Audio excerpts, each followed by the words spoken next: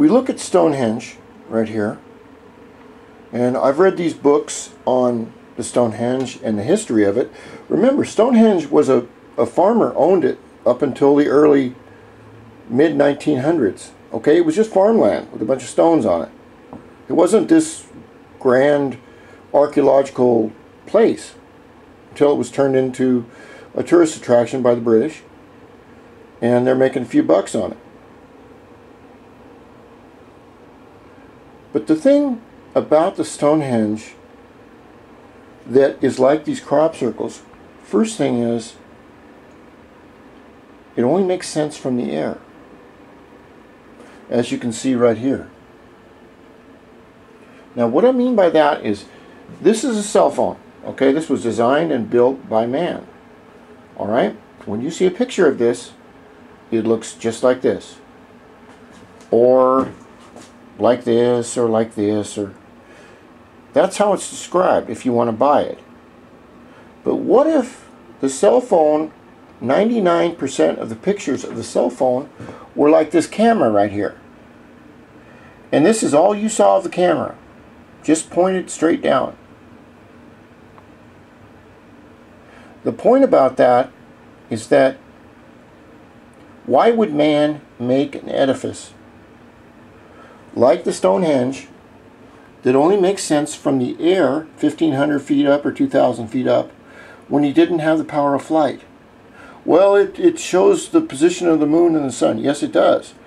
But why would you build a 100-ton edifice when you could make it out of pieces of bark? That's why I'm saying man did not build this. And you can see the Stonehenge right here doesn't make any sense from the ground. It only makes sense from the air. All the crop circles are around this Stonehenge. To the north of it, to the south.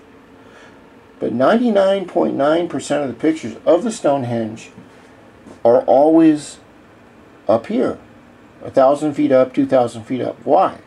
Well, that's a pattern that shows me that we didn't build it. Now, none of these books on the Stonehenge say who built it. One of them refers to a Paleolithic survey team. Okay? Now, to me, that's like a Paleolithic F1 racing European team. It just doesn't exist. The next thing is, Stonehenge is not just a bunch of rocks put together. It is a geometrical figure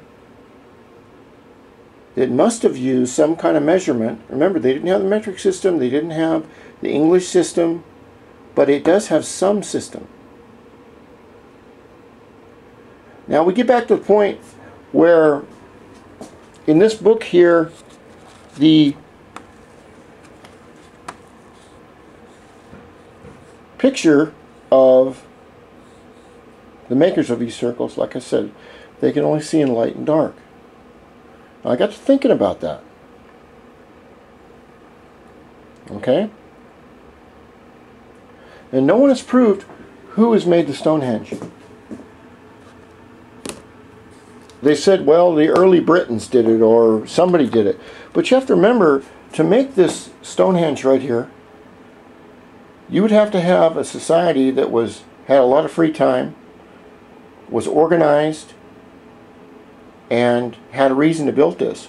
There is none of that around where these rocks are. There is no tribe or city or anything. And if it was designed by man, how come it's not inscribed by man in any way? It's just not. But the stones were brought from, as I say, 200 miles away and placed right here.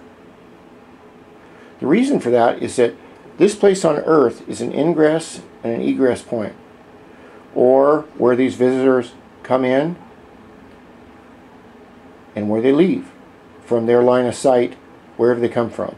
And then we go into how they travel, so I'll get to that. So what does the Stonehenge do? What the Stonehenge does is it shows where the Earth is compared to the Sun in its orbit 365 days a year. What happens is that these visitors jump from one place to another with their ships in the aether field, as Tesla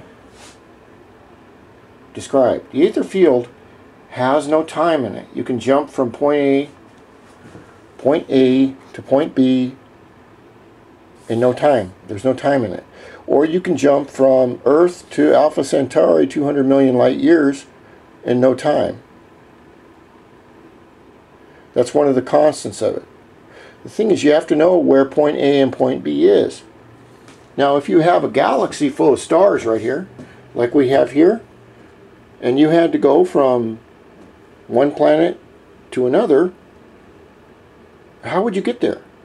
Well, you'd have to find a way. And the way they do it is they jump from one planet to Earth to wherever. And they've been doing this for hundreds of years in Britain. Where they go, I don't know. But as the pattern shows, they very rarely leave any messages for us or anything human-like, except for these crop circles, which shows that when they come here, they're not here to see us. They only use it as a jumping spot. And I imagine in other worlds, they have other StoneHenges. Next thing is, how does a StoneHenge work?